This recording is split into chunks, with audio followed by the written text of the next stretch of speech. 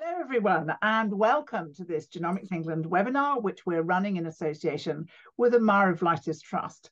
More on them in a moment, but first let me introduce myself. My name is Vivienne Parry. I'm a science writer and broadcaster, but more importantly for this webinar, I have a part-time role as Head of Public Engagement at Genomics England. And now let me tell you about our subject today. Skin is your largest organ, and it does far more than protect you from the sun or keep your insides, well, inside. For those with the skills to read its subtle language, and we're talking dermatologists here, it can signpost not just diseases of the skin, but genetic conditions whose main impact is actually on other organs of the body. Many of these conditions are diagnosed with whole genome sequencing or gene panels, and one such condition is Birt-Hogg-Dubé, which brings me back to the Myrovlytis Trust. It's a charity founded nearly 20 years ago to promote research into rare conditions and engage with the public about medical and molecular genetics. They also run the BHD Foundation, which drives research, supports and advocates for the community affected by Birt-Hogg-Dubé across not just the UK, but the entire world. But BHD isn't the only rare genetic condition whose presence is advertised by the skin. It's why we've called this event The Skin, a Window into Genetic Conditions, which we suspect might be a concept that's new to a lot of you. What we're going to do today is first hear a bit more about this from a dermatologist and a pulmonologist, that's a lung doctor, both specialising in rare conditions. Then we're going to hear from someone for whom genetic diagnosis prompted by her skin has been really important, and learn a bit more about clinical impact from a dermatologist. And then I hope we're going to hear from all of you. So if you have questions, do please put them in the chat and I'll check out the chat. And I promise that you will all be free at 8 p.m. precisely, because I know it's the semi-final of Bake Off tonight. So let me introduce our first guests to you. Professor Neil Rajan is a principal investigator and honorary consultant dermatologist based in Newcastle in England. He undertakes basic research coupled with the delivery of early phase clinical trials in rare disease. He's got a particular interest in inherited skin tumor syndromes. Stefan Marciniak is Professor of Respiratory Science at the University of Cambridge and an honorary consultant respiratory physician at Addenbrooke's and Royal Papworth Hospitals. His laboratory research focuses on the role of stress signalling in lung disease. He directs the NHS Rare Disease Collaborative Network in familial pneumothorax. We'll explain all this later, which is his specialist research interest. So, Neil, let's start with you. Whole genome sequencing, what is it? What are gene panels, and what have they got to do with skin? Good evening, everyone, and thanks, Vivienne, for the opportunity and the Myrovlytis Trust to speak today. So to look at our instruction manual or our book of life, we've, over a period of years and after the Human Genome Project, been increasingly able to look at our entire genetic sequence. And whole genome sequencing really is the culmination of that technology delivered in a clinical context. In England, we're fortunate to have had the 100,000 Genome Project, a flagship project internationally, where we sought to sequence the whole genomes of individuals with rare diseases and cancer. And the legacy of that massive experiment is this delivery into NHS clinical care of selected panels of genes to look at pieces of DNA linked to certain genetic conditions. And Birt-Hogg-Dubé is one of those. So what's a gene panel? So what we think... I mean, what am I actually looking at when I see a gene panel? In our context of Birt-Hogg-Dubé, we are looking at a selection of 4 pieces of DNA that we study very closely out of the potential 25,000 that sits in any of our instruction manuals, to use the analogy. And a gene panel is a selection of pieces of DNA that are relevant to a particular clinical pattern of presentation. And so in this example, if someone were to present with skin tumors on the face, we would think about certain conditions for which we knew about pieces of DNA that are linked to that. And we would test all 4 of those pieces of DNA, for example, in this scenario at once. And that's a gene panel. So you're effectively, I'm not going to call it guessing, because I know that's not what you clinicians do, but you are pretty sure that that's what it is before you do the gene panel. Is that right? So we dermatologists are great phenotypers, and to expand on what does it mean? Yes, and we recognize patterns of events that happen in human skin, and these patterns could be either skin lumps, they could be certain changes in the texture or color of skin, they could be located at certain body sites. And dermatologists for a long time have recognized that some of these patterns happen again and again, and have given them either descriptive or eponymous diagnoses. And really in this genetic era, what I hope we can take forward is the application of a molecular test or a DNA test to really clinch the diagnosis. So you said you're phenotypers. Now, all of those who are listening, for me, that this is the superpower of dermatologists. You never want to be sitting on a train with a dermatologist, because they can look at anybody and they can instantly say what they think they have from really subtle signs. And actually that's what's making you think of particular diagnoses, isn't it? These kind of subtle signs that other people might miss. Yeah, and this kind of bears out in clinical medicine across all specialties, really, and pulmonology is no different in some ways, in that we're given data all the time in our clinical practice, and across all of these different patients that we see, the art of clinical medicine is to capture individuals which we think have a particularly uncommon or rare diagnosis, because that clinical stratification could impact on how we look after those patients a bit differently from everyone else. So Stefan, Neil there is talking about rare skin diseases, but actually the skin is often important in the diagnosis of conditions that typically wouldn't be treated by dermatologists. I mean, you are not a dermatologist. No, no, exactly. And but as we might touch on, there are lots of rare diseases. There are the estimate is there are 8,000 rare diseases, and so rare diseases as a group, if they're considered as one disease, is actually quite common. If you go to a neonatal intensive care disease unit, you'll actually find lots of kids with rare diseases. So it's impossible for every doctor to know every rare disease. It's just physically impossible. But some of us super specialize in a small subset. And what my team specializes in is punctured lungs, pneumothorax. So lungs can just puncture spontaneously. And often in Torthing young lads, it's of no big deal. But it can often be the presentation of a genetic disorder. And for the relevance for today is that several of these have really characteristic skin changes.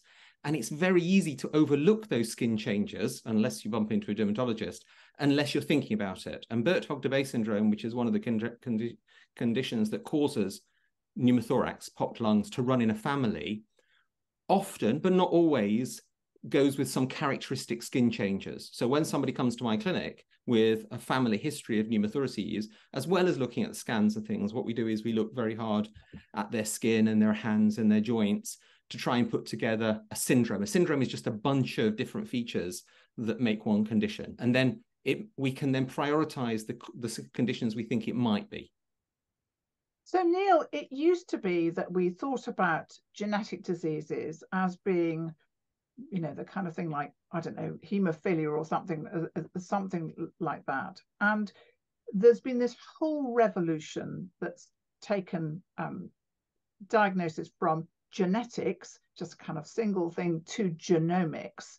And the 100,000 Genomes Project was very instrumental in that. So tell us a bit about that and where skin diseases are in that. So we were involved, and I want to highlight Professor O'Toole here, who will speak in a moment to some of this, in selecting conditions where we had patients with a particular pattern of clinical presentation or phenotype, for which we had tested known pieces of DNA and found those to be normal. And part of the project across multiple tissues was to look for the answers or the explanations for those patients who did not have a genetic diagnosis. And really, the project is a success because it leverages numbers of patients across the whole country, which, level of scale is required to be confident that one might have a signal in the genetic code that actually links to a genetic condition. And so for that reason, it's been instrumental, but also it's informed the formation of these gene panels that we've now got. And so we haven't been guessing, Vivian. We've really used a scientific approach, if I may. You'll never forgive me for calling. No. Of course I will. But the scenario of developing these panels is one where we've leveraged this national level experiment and tried to then implement that in NHS care delivery. And really what we want to highlight on this webinar this evening is this shift that's happened very quickly in the background in clinical medicine. And we really need more awareness about how access to testing and how this can become part of clinical care in skin and in other conditions.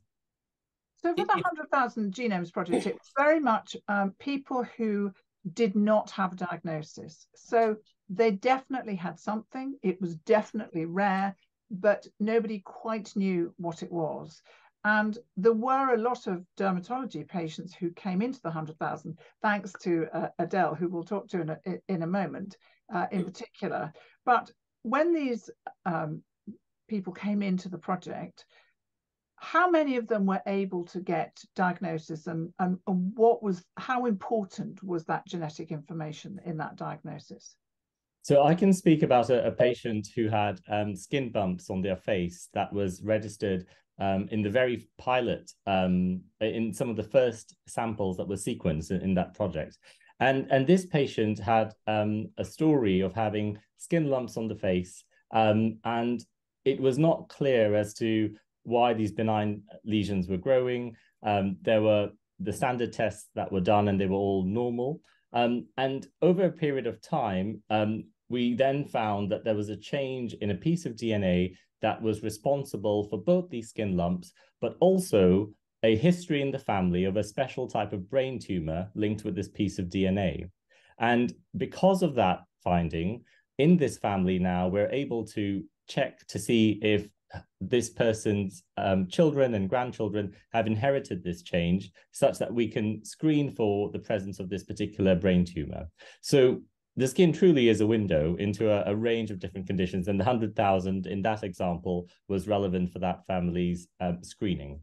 And the great thing, as you were explaining, Neil, is that once you've done that piece of research and you've got that diagnosis, then everyone else who comes into clinical care can have the benefit of that knowledge, because the tests, they're constantly being updated all the time. It's not like it used to be, where you'd have a finding and it went into deeply serious journals for a time and it didn't ever get into the NHS. This is coming into the NHS very quickly. And actually, the need to keep on our toes here, as you imply, Vivian, is key. And we are fortunate to have the UK test directory updated by experts across all fields of medicine to keep lists of pieces of DNA that we analyze up to date. And this is a evidence-based review that happens, and the lists are updated twice a year. And so we are really offering what we think is the most up-to-date implementation of that knowledge. But could I invite Stefan to speak a bit about how this plays out in lung conditions? Because yes, Birt-Hogg-Dubé has this link across those tissues, and then also in other organs such as the kidney. Yeah. Yes. So just on the panel, and then I'll come to. So the panels. One thing is where the panels came from in terms of did we guess that one of the great things about the 100,000 Genomes Project wasn't simply the sequencing. It was actually getting the community together and to make these lists. So somebody who would lead, so I led on familial pneumothorax. I came up with a ridiculously long list of genes, and then sensible people around the community could vote on them. And then eventually we're left with a list that the whole community is confident with. And that list, that panel, that gene panel, it has now been lifted from the 100,000 genomes and plonked into the Genomics England test directory. So what became our research tool is now the genetic test for pneumothorax. And before the 100,000 Genomes Project, there was no test for it. And I can say it is being used, and it's largely picking up a small number of conditions, including Birt-Hogg-Dubé syndrome. So to Birt-Hogg-Dubé syndrome, which is one of the dermatological conditions that causes pneumothorax, actually, the dermatological diagnosis and the lung pneumothorax diagnosis are not the most important part of that condition. Our job, so Neil's job and my job, is to identify these people because they're at increased risk of kidney cancer, which seems completely off-piste, but it relates to the genetic defect that they have that causes the skin problems and the lung problems. But fortunately, and it is actually fortunate, the skin problems and the lung problems happen much, much earlier than any chance of kidney cancer generally. So as soon as Neil or I diagnose somebody with Birt-Hogg-Dubé syndrome, we tend to refer them for annual scans of the kidney, usually MRIs. Some places do ultrasounds. And the beauty of that is we will always pick up their skin cancers, because about 20–25% of them will get kidney cancer. But we can always pick up their kidney cancers then when they're small enough to cure. Because they could grow quite large and then present too late to treat. But if we know that they've got the syndrome, we can intervene early. So this is not purely an academic exercise. This is what we call precision medicine. And that means is where we are changing the care of an individual person based on their genetics. And in the past, would those symptoms have been thought almost to have been two separate things? I mean, well, very often, and to be honest, they still are. And that's one of the purposes of this sort of event, is to try and make it clear that when there are conditions that don't add up, when somebody's getting lots of pneumothoraces or they've got some skin tumors, the important thing is that there are hubs. So most doctors are great at many more things than I am, but I am quite specialized in a small number. Because Genomics England have set up these systems, like the rare disease collaborative networks, one of the ones I run, is anybody around the country can refer a slightly unusual case into one of these networks, and then we can quickly home in on the diagnosis. So yeah, if you don't test, you'll never find, but you can't test everybody for everything. So you have to realize when something is odd and then refer on to one of those specialist networks. Fantastic. Thank you so much. Now, I understand we're having a bit of a problem with our chat and it may not be appearing. So I'm not quite sure what's going on. But what I'm going to do is I'm going to suggest something, which is that you email me. This is a bit mad, but email me. And it's Vivienne, which is vivienne.parry@genomicsengland.co.uk. So vivienne.parry@genomicsengland.co.uk. I am determined to get your questions by hook or by crook. So let's see how we do. So I said we had some other experts, and I'm delighted to introduce them to you. First, you have already heard us mention Professor Adele O'Toole. She's Professor of Molecular Dermatology, so a dermatologist at Queen Mary University of London. And she's very active in research on rare skin disease in both laboratory and clinical trials. She was an incredibly important part of the 100,000 Genome project because she recruited so many dermatology patients. And her special interests are ichthyosis and pachyonychia. God, I hope I've said that right, Adele. But the other person who is so important to this webinar is our patient, and that is Carol Cox, who was diagnosed with Birt-Hogg-Dubé syndrome in April 2022, and not long after her sister was diagnosed with the same disorder. So Carol, hello, how very lovely to have you with us. Hello, good evening. So tell me, you said that your sister was ill. At what point did you know that BHD was what she had? And did your testing come because of her diagnosis? Yes. Yes, that's how I had my testing. She had a kidney removed as a child because it was diseased. And then she had a rare kidney cancer and was operated on in Oxford a year last July. The consultant at the time told her he was puzzled by the number of specks that were appearing on the scans or x-rays, and they couldn't understand what they were. They actually thought she had 4 tumours, but by the time they operated, she had 7. So she just has 44% of that kidney left now. Her biopsies were sent for analysis, and in the October, she went to see them in Oxford, and it was suggested that she might have Birt-Hogg-Dubé, which of course she hadn't heard of. She then telephoned me and told me that she thought I might have it, something I thought was ludicrous at the time. I asked why, and she said, because you had a pneumothorax in your 20s. So yes, and of course, you know, pneumothorax, there are lots of other reasons for pneumothorax beside rare disease. So and as they say, if doctors hear hooves outside the window, they think horses galloping. They don't necessarily think of zebras galloping.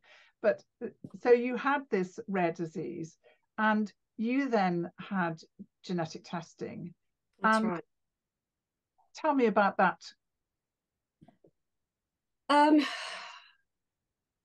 By the time I got the test results, I knew in myself that I had it.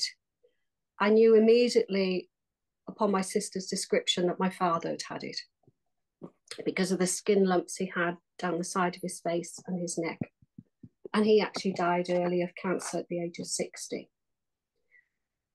Even though I knew I had it, it was still upsetting to be told, to get a phone call to say I had it. Because after all, I didn't get a call telling me I'd won the polls. The confirmation of having it, though, it explained my facial bumps and blisters, and of course the spontaneous pneumothorax that I'd suffered in my 20s. And at that time, I was in hospital for at least 7 weeks. I was really quite ill with that then, because it was quite rare having a spontaneous pneumothorax. So now, presumably, you have this genetic diagnosis. It means that all of your family, your extended family, can also have testing. Yes, the best news that I had was that neither of my sons have it, which as a consequence means that my 2 grandchildren don't have it. Some members of the family choose not to know. So far, others that have been tested are so far negative, although we have a worry about one cousin. But he's fit and well, but he does have some facial bumps that we worry about. And he will get tested, I believe, but he's not had time. So genetic testing has been really, really important for your family. Adele, can I come to you now? Because you see not particularly patients with BHD, but you see a huge variety of patients with genetic causes for their skin conditions. And is this pattern that Carol has talked about of being able to do cascade testing, as it's called, through the wider family, something that you see very typically? Yeah, so having a genetic diagnosis is very important. Firstly, it gives you a sort of a tribe that you belong to. You have a definite diagnosis. Instead of sort of being in the dark as to what's wrong with you, you now know that this is the diagnosis. And it can have major implications. So, for example, if you want to participate in a trial, you have to have a genetic diagnosis. So let's say there was a trial for some rare type of keratoderma. So I'm interested in painful keratodermas that affect the hands and feet. And dad has a mutation report, but his daughter has not. Only dad will be able to participate in the trial if a trial became available. So that's why it's important for other family members to also have genetic testing. A further reason is sometimes getting a genetic diagnosis may mean a treatment is available to you. So, for example, I have a patient who's got something called Olmsted syndrome, which is a very severe, painful keratoderma. So the man could hardly walk. And once he had a genetic diagnosis, we were able to treat him with the drug called erlotinib, which is normally used for cancer, but at a low dose can be used for this particular type of keratoderma. And finally, in Carol's case, you know, and in some other diseases as well, if you have a genetic diagnosis, then you may need cancer screening. And although cancer screening may sound scary, getting a diagnosis of cancer early is much better than getting a diagnosis late. So it really, really matters. Now, we were talking earlier about the kind of things that come into dermatologists that are kind of windows to something else. Have you got any examples of the kind of things that you might see as a dermatologist that you think, oh, I think this is something else altogether? Yeah, so there's a couple of good examples. One is a palmoplantar keratoderma associated with woolly or very, very curly hair. And quite often in these families, the person affected, you know, the hair is obviously not the same as other family members. And this can be associated with a disorder affecting the heart called cardiomyopathy. So that means that the heart muscle sort of overgrows and doesn't function as well as normal. And in the teenage years, if this isn't picked up, those teenagers can get a very fast heartbeat and die. So they can be referred to pediatric cardiology and have an implant put in, which will stop their heart beating fast if that happens. So that's quite remarkable. And there's another one that I've come across of Ehlers-Danlos, which is a very strange thing with kind of double joints and all sorts of very elastic joints. But that can also be diagnosed with the skin, can't it? Yes, it can, yeah. So there are various types of Ehlers-Danlos. There's one where the skin is particularly hyper extendable. So you can basically pull a piece of skin like this and it comes out. But there's also a very important one, which is the type 4 one, where the skin sort of appears very transparent and veins are much more obvious, for example, on the upper chest. And those patients are at increased risk of an organ. So, for example, during pregnancy of the womb opening up, for example, which can be very, very serious. So to make the diagnosis is important. So dermatologists, absolutely your best friends. They're brilliant at diagnosing things.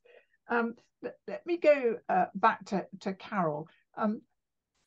Sometimes it's difficult, I know, to persuade people that, or persuade doctors that of a genetic test, because we have a lot of very distinguished people on this webinar, but there are lots of doctors who don't know much about genomics. What was your experience there and that of your wider family? Well, I suppose it was quite easy for me, because when I first spoke to the GP and explained what was going on with my sister, she didn't hesitate to refer me. And that was before my sister had the actual diagnosis, but she set the ball in train. And once we got the coordinates of my sister Jane's diagnosis, it then was quite easy for me to be tested, and eventually for my brother and nephew and my sons. The process takes a while, and cousins have been tested as a result of getting my coordinates. So I think GPs are very helpful. Once they know that there's a reason for it, then, there's no problem there. But the problem will be for people who haven't had a family member as seriously ill as my sister. Had I been the first one, we might not know now, because none of my consultants had heard of Birt-Hogg-Dubé when I was diagnosed. So Adele, how do we overcome that? So I think in dermatology, I can give examples from dermatology. We're trying quite hard. So through our dermatology organization, the BAD, we're trying to spread the knowledge about Genomics England and the directory of testing, and that there are panels available, so you can do testing for ichthyosis, for palmoplantar keratodermas, for pustular psoriasis, for disorders that affect the hair, teeth, and nails, for disorders associated with skin bumps like Carol has, etc. We also have to try and influence the dermatologists of the future. So to include genomics in the curriculum so that, dermatologists have to learn about it. And also Neil and I have been involved in organising a course at the Sanger Institute called Genomics for Dermatologists. And I think that has been important as well in helping dermatology trainees learn more about genetic testing. Neil, I'm going to bring you back in again here, because I know this is something that you're absolutely passionate about. What are your thoughts?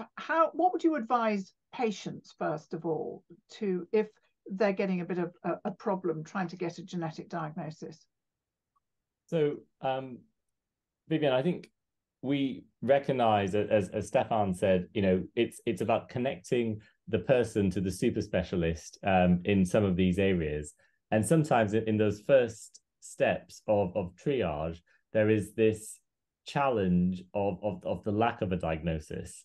And I think where, in the context of skin, dermatologists are good, is that they recognize when something is rare and they know what it is, but they also recognize when they've seen something rare and it's a thing, but they don't know what it is. And where dermatology is strong is we frequently have regional meetings, for example, to look at cases and bring our collective minds together to then say, who's the best person in the country to go and see about this condition? And so in Newcastle, we will see patients at times and we'll say, this person really needs to be seen by Adele, for example. And this sort of network is facilitated by the British Association of Dermatologists, and I think is a strength of our specialty. The other aspect is this space of improving access to information in dermatology for patients with conditions like Birt-Hogg-Dubé. And I've been fortunate to work with the Myrovlytis Trust, for example, to co-produce a patient information leaflet on Birt-Hogg-Dubé syndrome, which is now hosted on the British Association of Dermatologists website. And the beauty of this is, it's an accessible piece of information that's succinct, written in partnership with patients who've got a lived experience of Birt-Hogg-Dubé. But B, it's also something people can point at and show a QR code on their phone when they're trying to make the case to someone in, say, primary care. Look, I think I might have this condition. And it's a very accessible, piece of information. So there are a number of things that we can continue to do to increase awareness and to reduce the friction point for patients with rare disease to get their answer. But there are already in place really good networks. And I think it's about getting through to a dermatologist who is able to then say, look, hands up, I don't know what this may be, but I know someone who might do. And then that is how we get the ball rolling sometimes. And actually, we shouldn't, beat doctors up with a stick too much for saying they don't know. Right. It's in some ways, we don't expect doctors to know all those thousands of rare diseases. But what we do hope that they'll think is, oh, this is unusual. This is a rare disease. I need to send it to somebody who specializes in rare disease. And if I may, this is where the rare disease collaborative networks that Stefan just mentioned are key, because we recognize that unless we have a sign up saying, if you have something in this space, it's unlikely that, people will think, oh, yes, someone's mentioned this at a meeting, or this is a resource we can connect to. But Stefan, maybe you could say more about your experience of how that's drawn in new diagnoses. Yeah, so these things, they're called RDCNs for short, because Rare Disease Collaborative Network is a bit of a mouthful. But the RDCNs were set up, and there are an increasing, last count, there are 8, there might be more of them, and they've all got a special niche. And the one that I said I'm interested is familial pneumothorax. They're set up by NHS England, but they're actually for the whole UK. So there are hubs for ours in Scotland and Cambridge. And the whole point is to improve equity of access to healthcare. So it shouldn't matter if you have your rare skin disease and a bit of a pneumothoraces and you live down the road from me in Cambridge, or you happen to live in rural Wales. It shouldn't matter. And so what we do, for example, with our RDCN is we have online MDTs, multidisciplinary team meetings, that happen every other month. And people from around the country, doctors, I mean, it's not just open to everybody, but doctors will say, I've got this case, I don't know what's wrong with them. They've got these pneumothoraces and these skin places. We can discuss them, and they'll actually have a national discussion with geneticists, radiologists, respiratory doctors, whole host of other people who can then recommend to the local doctor whether they can just do the genetic test themselves, because many of these tests can be requested by the doctor. It doesn't have to go to the clinical genetics service. Or if we're not sure, they'll say refer into the local genetics service. So the idea of having these networks is that you don't have to wait 6 months to come and see you and then travel halfway across the country when your doctor could just dial in next month on the line. So that's the first thing. The second thing is, as you said, making these things knowledgeable. The Myrovlytis Trust has some cracking videos online, and some of the patients who come to see said they'd seen me first on the video. And finally is the research that places like Myrovlytis Trust are supporting. One study that they're doing with us is to develop artificial intelligence software that runs in the background of scanners. And the idea is that if you're in the middle of somewhere that doesn't have a super specialist, hopefully in the future, your scanner will be able to flag up that CT scan looks a little bit like Birt-Hogg-Dubé. And that's research that Myrovlytis Trust has just funded. Carol, is this all music to your ears? Yes, I think genetics is the way forward after what's happened for me and my family. And advertising it and getting it out there, I think, is terribly important. And the fact that the skin is a window to a lot of these conditions, I find extraordinary, really. So somehow or the other, the whole medical profession has, I think, has to take some sort of a lead from the dermatology department. Well, they should be putting dermatologists up. Yes. On yes. Worshipping at their shrine. Adele. Yeah, just to give a little shout out for other support groups that support patients with skin diseases. So, for example, the Ichthyosis support group supports patients with ichthyosis throughout the UK. The Ectodermal Dysplasia Society supports patients with ectodermal dysplasia. And Pachyonychia Project, which is actually based in the United States, but provides support to patients worldwide with Pachyonychia congenita.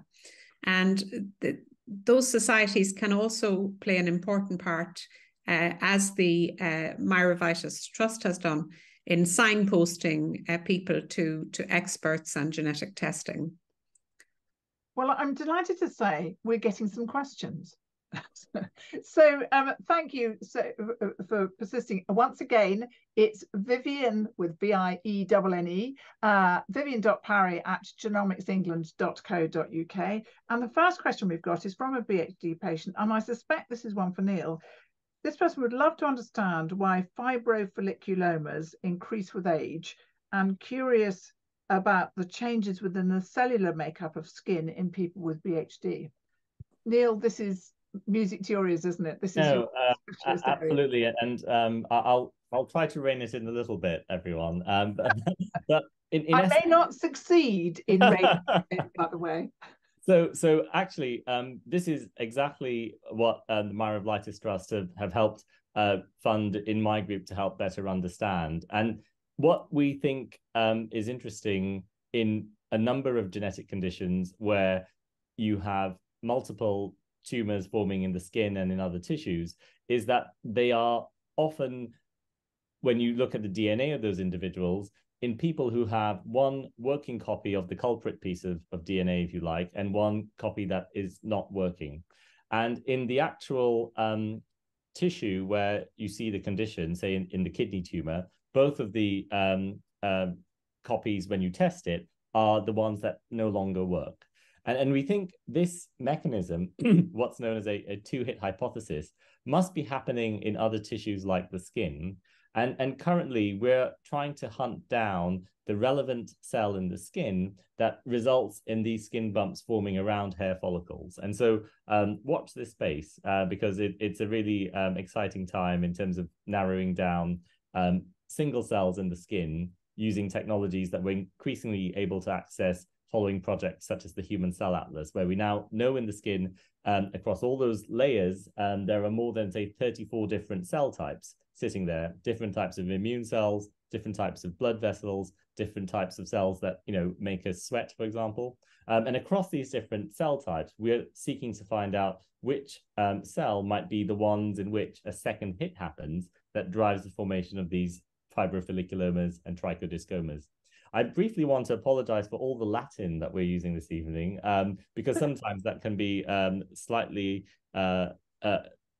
a problem in terms of accessibility. And just to explain what those two terms are briefly, in the skin, we recognize when we look at samples of these skin tumors under a microscope, patterns which pathologists have seen to either focus around a hair follicle, and these are the fibrofolliculomas, or patterns where we see hair follicles displaced with a disc of abnormal collagen and other proteins in the skin being deposited in the center, and those are trichodiscomas.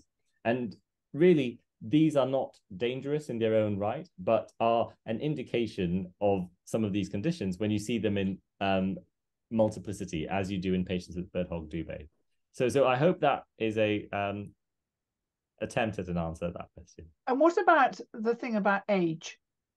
So what we know in these conditions where you already carry one change in a piece of DNA that's important in a condition is that as we get wiser, we increasingly accumulate small errors in our DNA as it's copied over. And as a result of this, the remaining working copy can sometimes be affected in the skin. The other element is obviously the environmental impact in skin conditions. So the longer we've been out walking down sunny streets or otherwise, even up here in Newcastle, we end up getting little changes in our DNA as little sequences that change from being the normal sequence, if you like, to ones that result in reduced function of the remaining working copy of a piece of DNA. And that's just how many years you spend, say, in a sunny place, for example. And so some things like that can impact and cause certain skin genetic conditions, like the one we've been speaking about today, Birt-Hogg-Dubé, but also in conditions like tuberous sclerosis complex, where we see second hits in these skin cells that cause these lumps to form. And this is just a function of time. We have a question from Mathieu in France. Bienvenue, Mathieu. He says, me, my mother and two brothers all have BHD. Relating to skin, we all have lipoma. I read that it's related to BHD. Do you have any comment? Who wants to take that? But is that one for you, Neil? So I'm happy to start, and if others want to add, absolutely. So we've seen a number of families where we see two conditions presenting in the same person, and sometimes it's possible to link all of that together with one genetic change. But increasingly, as we look at whole genomes, to come back to what we were speaking about at the beginning, we now know that there can be second pieces of DNA in some pieces of family, in some families, that account for the second set of patterns that we see. And really, having looked at the literature for patients with Birt-Hogg-Dubé syndrome, the co-presentation of multiple lipomas is not a frequent pattern. However, separately, I also see some patients who have multiple lipomas alone as a a phenotype in the skin. And it may be that in this particular family, we could have two pieces of DNA that are showing up in different ways in the skin, and it may not necessarily all be linked to one culprit piece of DNA. So there may be a few explanations, but this is the sort of thing where careful family history, careful clinical examination of different people to see how patterns segregate in different individuals and how genetic changes go with that can teach us a lot. And that's a fascinating thing about changes in genes, is that, two people can have exactly the same change in their DNA, but only one of them will have symptoms, or they'll have completely different symptoms. And that's why it's, so difficult, so fascinating, and so rewarding to have a look at them and to try and, constantly match the phenotype, so what the actual appearance of the skin and the genotype. Adele, I think this one might be for you, is how do people, because we've talked a lot about these kind of lumps in BHD, they're not dangerous in and of themselves, but people do have them removed. What's the treatment for that kind of thing, Adele? Yeah, so people can have them removed in various ways. If they're very small, they can be possibly hyfurcated off or burnt off very gently. If they're bigger, they might be scraped off. Because those small tumors aren't malignant, then obviously we don't want to do anything too invasive. So we don't want to be making a big cut and leaving a scar, which is worse than what was there. And in many cases, if it's not bothering the person, I would leave them alone, to be honest. So, Stefan, if somebody has these fibrofolliculomas, should they also be thinking about having monitoring or regular scans? It's for the kidneys or for the lungs? Either. For the lungs, no. And the reason I say that is because when these patients suffer from pneumothorax, now I know Carol had a torrid time, but generally the pneumothorax is annoying. It isn't life-threatening, generally. I mean, just very generally. So we don't think the risk of repeated CT scans, because a chest X-ray won't be useful. It's useful for the person to know that they might be at risk of pneumothorax. So let's say Neil diagnoses somebody with Birt-Hogg-Dubé, they should know that they're at risk of developing cystic lung disease and pneumothoraces. But I wouldn't necessarily recommend them putting them through the scanner for interest's sake, because we know 90% of them will have lung cysts. Only half of them will have a pneumothorax. So I always say to medical students is that only do a test if it's going to change what you do. So the genetic tests change what they do. This person is going to have lifelong monitoring. Doing a CT scan to find out somebody has got lung cysts isn't actually going to change what I do. So I wouldn't worry about it. There is a paper coming out very soon where we're giving some guidance about diving. So people can't go scuba diving if they've had a pneumothorax. The evidence is really not there to give a very clear answer for Birt-Hogg-Dubé syndrome. If that ever shows that diving is unsafe in Birt-Hogg-Dubé, we can then change that guidance. But for at the moment, it will be doing a test for the sake of it. Now, we've got quite a number of questions that are coming actually from all over the world. So we are going global. So there's somebody saying that genetic test results can affect cost and availability of life insurance, long-term care insurance. So family members who have the option of delaying testing might want to arrange these before getting tested when possible. So actually, the situation is rather different in the UK because we have the NHS, and there is you do not have to say that you've had genetic testing. Although, of course, once you've started having treatment for a particular condition, then you do have to report that to your insurer. But yes, it's a different situation in other countries. This is an interesting one, which I'd be very interested what Adele says. And this is from Hania Kamar Khan. I'm not sure where she's from. She's saying, what limitations do lack of genetic testing bring in treatment for genodermatoses? considering belonging to a country where maximum patients we get are from marginalised populations not being able to afford genetic testing. So, Adele, what would your thoughts be? So, to be honest, at the moment, not a whole lot, because for most genetic skin diseases, there is no treatment that works anyway. So treatment is symptomatic. You know, there are a couple of extraordinary examples, like some of the examples I gave earlier. But in general, being in a country, in like a developing country, for example, where there isn't genetic testing available, probably isn't going to affect you very much if you have ichthyosis or palmoplantar keratoderma.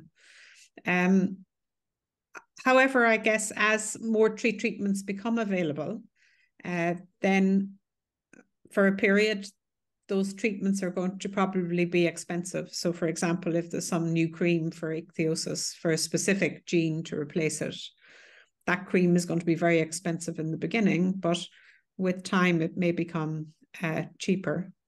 And we also need to think about the cost of genetic testing. So the cost of genetic testing is coming down all the time. And it surprises me actually often in countries where there isn't, or where I perceive there isn't a lot of money, genetic testing is being performed.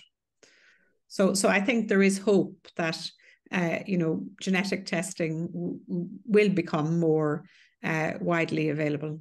And the other thing that we should say here is that a lot of the genetic databases are based primarily on people from Northern European or US regions, and they don't reflect global population. And particularly people who come from the Sahel, which is that middle region of Africa, who have the most extraordinarily diverse genomes of anyone on the planet. We really don't know enough to be able to diagnose as effectively as we would like. There's a very interesting question which is here for you, Stefan, I think. Is BHD regressive? There's 4 generations in my family who have or probably had BHD. Paternal grandfather, mother, her sister, myself, one of my brothers, and 50% of our children. Down to my generation, all had spontaneous pneumothorax, but only for my generation down have had genetic testing. My mother, aunt, brother, and I have had to endure pleurectomies and I don't know what the word is. Yeah, that's the word. I'm interested to know this, as I have 8 grandchildren and my brother has 4. I'm aware that the likelihood of it being passed down is 50-50. Yeah, so really good question. Is it progressive? If you'd asked me 5 years ago, I would have said the lung disease, no, but keep a close eye on the kidneys. Absolutely keep an eye on the kidneys. The most important thing is to get renal surveillance, because that's the thing that we know saves lives. With the lung disease, most people will never know that they've got lung cysts except if they've had pneumothoraces. And some families, the pneumothorax seems to be a bigger feature of Birt-Hogg-Dubé than others. So this is what we were saying, is you can have the same genetic defect and put it in a different, what's called a genetic background. So your family may be different to another family, and it may manifest slightly in that family more strongly as pneumothorax. There is some emerging evidence, and I'm only talking over the last 3 or 4 years, that in some older patients, there is a progressive change in the cysts. It is far from certain. Well, no, it certainly happens in a small number of people, but it's not such a dramatic thing that we currently are monitoring. But certainly watch this space. It's something that we are aware of. A small number of patients, their cysts can get more plentiful, but usually much later in life. Another quick fire question for you. I was recently diagnosed with BHD after an incidental dermatology finding. Hooray for the dermatologist. I've never knowingly had lung or kidney problems, and no one in my family has been diagnosed, though my father has the bumps. Yes. Generally, is air travel high risk? No, so there's one paper that linked lung cysts with causing pneumothorax, but it's generally accepted that the risk of air travel with any cystic lung disease is quite low. The issue, however, is if you've got a small pneumothorax, then air travel is unsafe, because when you go into a plane, the pressure drops, and so a small pneumothorax gets bigger. So if this person feels they've got a bit of chest pain and they've had a pneumothorax, the safe thing to do is to get a chest x-ray, because if the chest x-ray is normal, they're okay to fly. But it is not, there's very little strong evidence that flying causes the pneumothorax. It makes an existing one worse. Carol, you're smiling there. Is this something that is a common question in your family? No, not really, because my aunt had each of her lungs spontaneously collapsed in her 20s. She passed away a couple of years ago at 84. And since then, I'm the only one that I'm aware of. So no, it isn't really discussed, because it is extremely rare anyway, isn't it? Yeah. So the pneumothoraces happen in about half of patients with it, but it isn't the flying that causes it. I would always advise, one thing I always remember to do though, is if a patient's had a pneumothorax, always tell your travel insurer, and your travel insurer will add a tiny bit to your premium, but it makes you bulletproof, because if you then go on holiday and through bad luck you have your extra pneumothorax overseas, not because the flights caused it, just because of bad luck, if you haven't told your travel insurer, you might not get anything. Whereas if you've told them beforehand and they've added the £1 to your then you're bulletproof. And we're always hoping, Stefan, that something like that happens and the cry goes out on the aeroplane, is there a doctor in the house, that you're the doctor that's in the house. That's happened once. It's very stressful.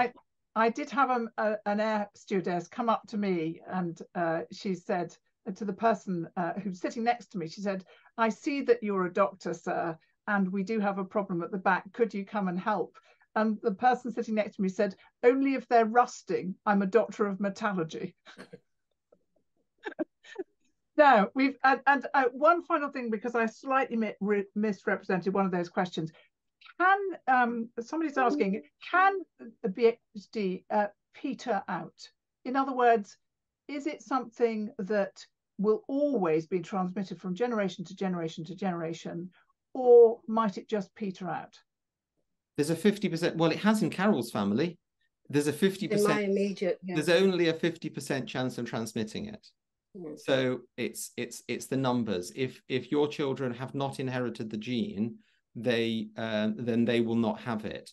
But at the moment, there are no therapies. I mean, this may come, but there are no gene corrective therapies for Birt-Hogg-Dubé. But if your children don't inherit the gene, then it's finished in that line.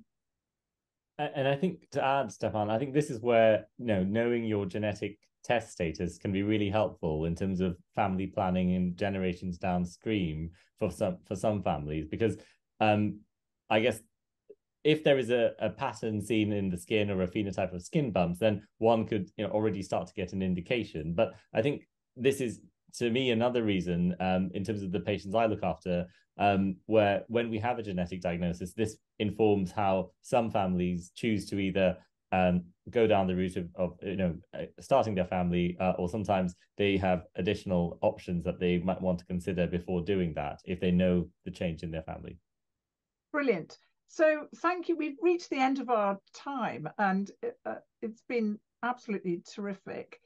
So thank you, Adela O'Toole, Stefan Marciniak, Neil Rajan, and Carol Cox, superstar. Thank you so much for telling us about your experience and the things I think to come away with. Genetic testing, incredibly important and absolutely part of modern dermatology. And the other thing is, if you are ever asked when you have been given a genetic test, if you would put your data in for research, please always say yes.